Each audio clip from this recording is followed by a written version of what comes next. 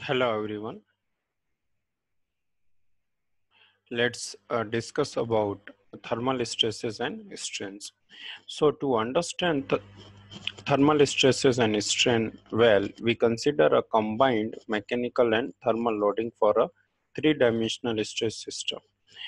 Strain due to thermal loading is independent of cross-sectional properties and will be same in all the directions. It depends only on thermal coefficient of expansion and thermal loading. So thermal strain in x direction is equal to thermal strain in y direction is equal to thermal strain in z direction equal to alpha delta T. Now mechanical strain due to applied mechanical loading. We consider a triaxial stress system as given by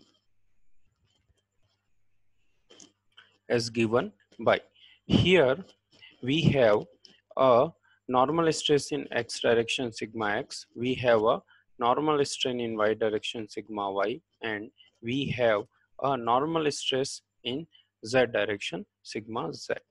My normal strain can be written in terms of my normal stresses by stress strain relationship.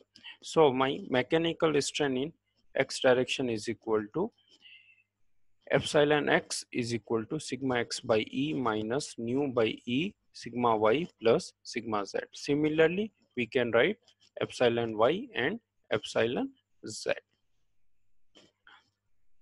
Total strain due to combined loading will be summation of thermal strain and mechanical strain. So my total strain epsilon is equal to epsilon m plus epsilon t. Now my total strain in x direction is equal to mechanical strain in x direction plus thermal strain in x direction.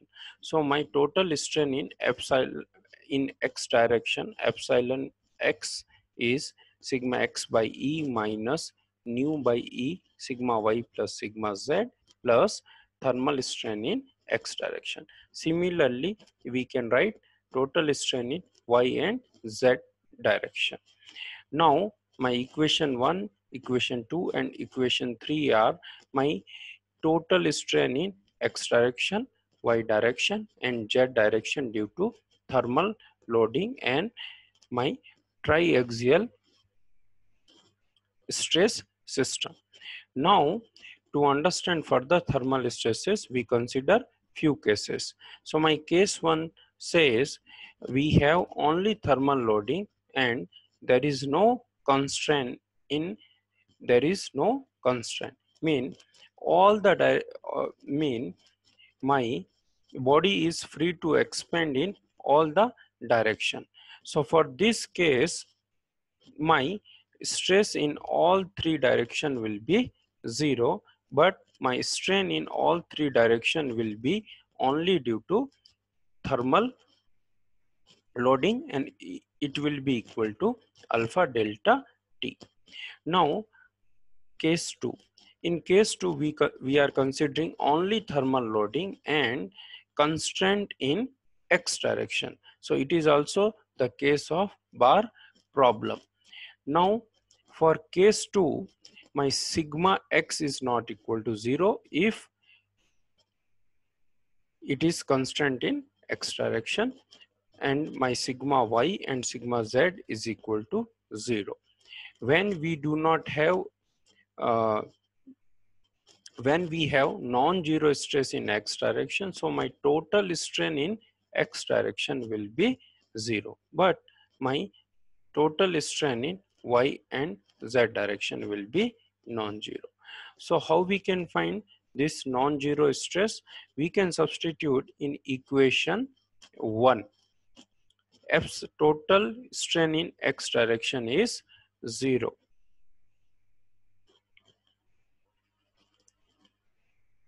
So when F this is equal to 0, then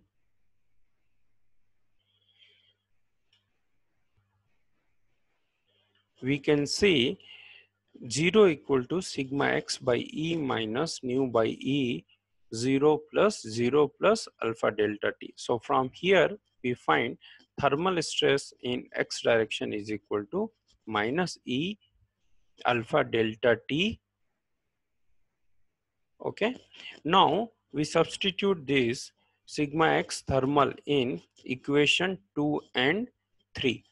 So we will find unknown epsilon y and epsilon z.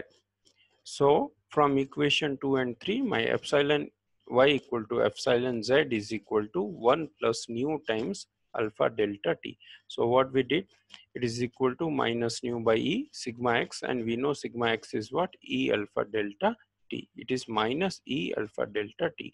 So minus minus plus E will get cancelled. So we will get alpha delta t plus nu alpha delta t. So my strain in y and z direction equal to 1 plus nu alpha delta t. Now case 3, only thermal loading and constant in x and y direction. When it is constant in x and y direction, my sigma x and sigma y will be non-zero and my sigma z will be 0. Now in this case, epsilon x and epsilon y will be 0, but epsilon z will be non-zero. So we can use equation 1 and 2. From equation 1 and 2, we can find sigma x and sigma y. So my sigma x and sigma y is coming as minus E alpha delta t upon 1 minus nu. Once we know sigma x and sigma y, we can substitute this in equation 3 and we can find epsilon z. So for this case, my epsilon z will come as 1 plus nu by 1 minus nu into alpha delta t. Now case 4, only thermal loading and constant in all three direction. For this case, my all three normal stresses will be non-zero, but my strain in all three direction will be 0. Now how we can find these three non-zero stresses? We can substitute, we can use equation 1 where we substitute sigma x equal to sigma y equal to sigma z and epsilon x is equal to 0. So from here we find sigma x equal to sigma y equal to sigma z is equal to minus E alpha delta t upon 1 minus 2 nu, and my strain in all three directions are 0. Okay, so now we can take a few problem based on these concepts. So let's take problem number 1. This, a steel cube with all faces free to deform has Young's modulus E, Poisson's ratio nu, and coefficient of thermal expansion alpha. The pressure developed within the cube when it is subjected to a uniform increase in temperature delta T is given by. Here in this case, all faces are free to deform. So my strain in all direction will be non-zero, but my stresses in all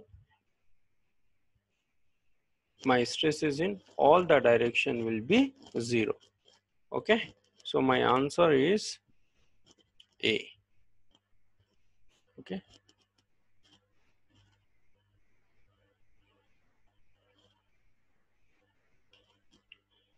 let's move to next problem. What it says: a solid steel cube constant in all 6 faces is heated so that temperature rises uniformly by delta T. If the thermal coefficient of the material is alpha, Young's modulus is E, and Poisson's ratio is nu. The thermal stresses developed in the cube due to heating is. Now in this case, all 6 faces are constant. So when all 6 faces are constant, thermal stresses developed in the cube will be equal to minus alpha delta T E by 1 minus 2 nu. It is the case 4. Here we can see for case 4 when there is constant in x, y and z direction. So thermal stresses developed are minus E alpha delta T upon 1 minus 2 nu. Okay. Now let's see problem number 3. A steel bar of rectangular cross section is heated uniformly and the rise in temperature is delta T. The Young's modulus is E, the Poisson's ratio is nu, and the coefficient of thermal expansion is alpha. The bar is completely restrained in the axial direction and lateral direction. So in this case, my all three direction x, y and z are constrained. So my thermal stress developed in the bar will be same in all three direction, means it will be same in axial as well as lateral direction. So my stress is again minus E alpha delta T minus E alpha delta T upon 1 minus 2 nu. So my answer is C. Now look part B. In part B, it says assume that the bar is allowed to deform freely in lateral directions while keeping the axial direction restrained. The percentage change in the magnitude of axial thermal stress. So in first case, my all the directions are constrained. Now in case B, only axial direction is constrained but lateral directions are free to deform. So in this case, my thermal stress epsilon x T 2 will be equal to minus E alpha delta T. So it is the case of bar. Now my sigma x T1 is minus E alpha delta T upon 1 minus 2 nu. So when nu is 0.2, so for that my sigma x T1 is equal to minus 2 E alpha delta T. Now once we know sigma x T2, sigma x T1, my percentage change will be equal to sigma x T2 minus sigma x T1 divided by sigma x T1 into 100. So my percentage change, you can see here sigma x T2 minus sigma x T1 upon sigma x T1 into 100. Sigma x T1 is minus 2E alpha delta T. So substitute here and multiply. When we simplify, we will get 50% change in thermal stress. So our answer is C. Our answer is C. Okay, clear?